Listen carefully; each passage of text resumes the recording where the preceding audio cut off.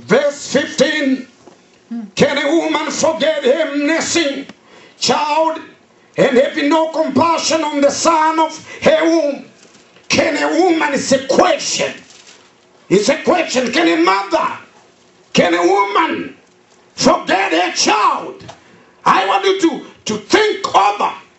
Just have imagination. Can God forget you? You think God is not aware of your situation? You think God doesn't know what you're going through? Can a woman? When I read this script, I remember my mother and my father when they knew that our son has to leave the country in the 15 years of age. The love of mother and the love of father, but especially mamas, they talk with their husband and the mother. Mothers are great teachers. They spill out. They pour out what they discuss with their husband. My mom, I remember her saying, son, you are leaving the country. You are going in the world that we don't know. Either you live or you don't live. But she had one thing in mind. The mamas cannot forget their babies. She cooked our meal, a small sadza. We call it sadza, some they call it fufu. And she put in a small basin. We didn't have basins that are with all kinds of technique. But she had a piece of cloth, filthy cloth. Not a clean cloth. She tied it on top. And she said, carry it. The provision. I want to tell you, we are serving God has been giving you provision. The whole this week. From Wednesday, God was giving provision. That's why the Lord says, can a mother forget his son? Can a mama forget her own baby? No. Even so, my God who reigns, my God who owns this earth, my God is the creator of the whole universe. He is not going to forget your life. Father, in the name of Jesus, I pray that let this message sink in the heart of those who doubt, the heart of those they say God cannot do anything. Come on. If your mama remembers of you, how much more God? Yes. And we are blessing God Almighty. Thank you, Jesus. Thank you, Jesus. Thank you, Jesus. Thank you, Lord. I know what God is doing right now. In the name of Jesus. I told our brothers in Africa, I said, I want to see miracles every place. Doesn't matter, it's America's everywhere, Europe. Doesn't matter, God is not limited of culture. He's not limited of nations. We are serving God who hears. Yes. If your mama cannot forget how much God does know you. That's right. How much God does count the issues that you are going through. Listen carefully. I want you to understand the word of God. And the word of God says, even this may forget, but I will not forget you. Behold, I have described you in the palms of my hand.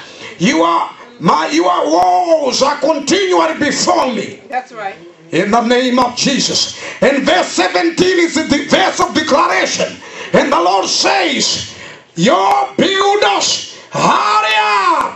There's something that's been commanded in your life.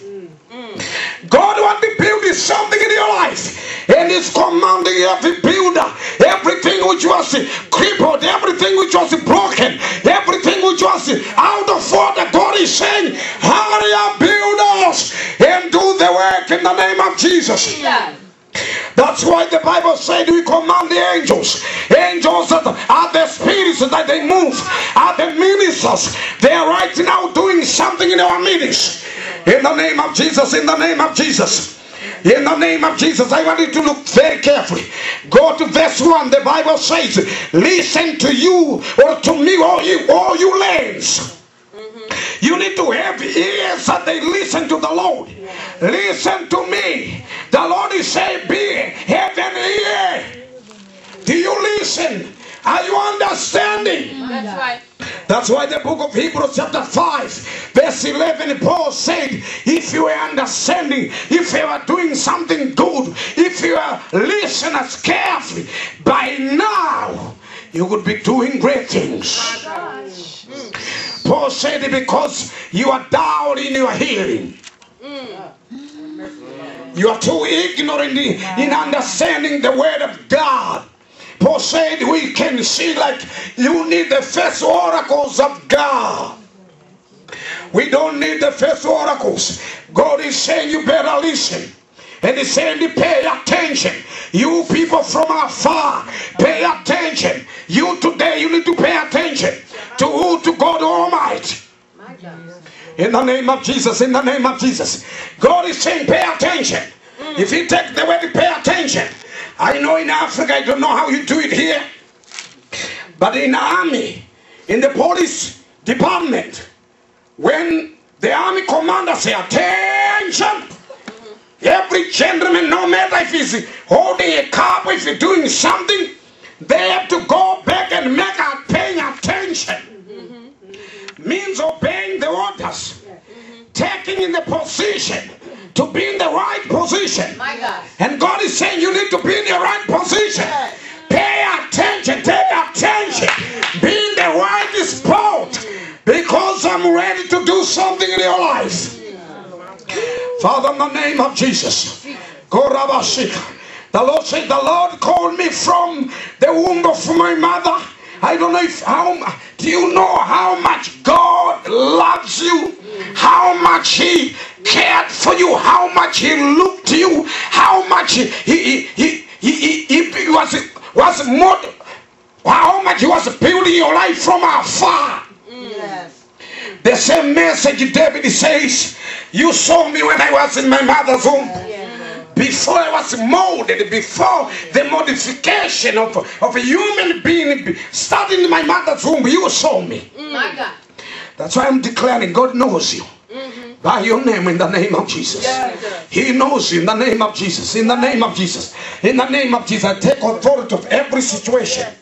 We are sick and tired. We are not in the churches of, it's about prosperity. We are not just preaching the message of prosperity. I'm preaching the message of deliverance, the message of breakthrough, the message of from one step to another.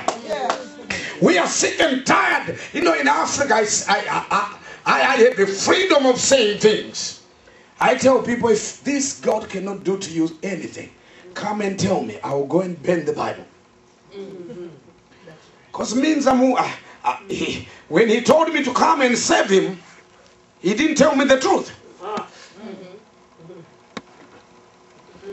That's why Gideon, he said, are you there, God? And God said, yes, I'm here.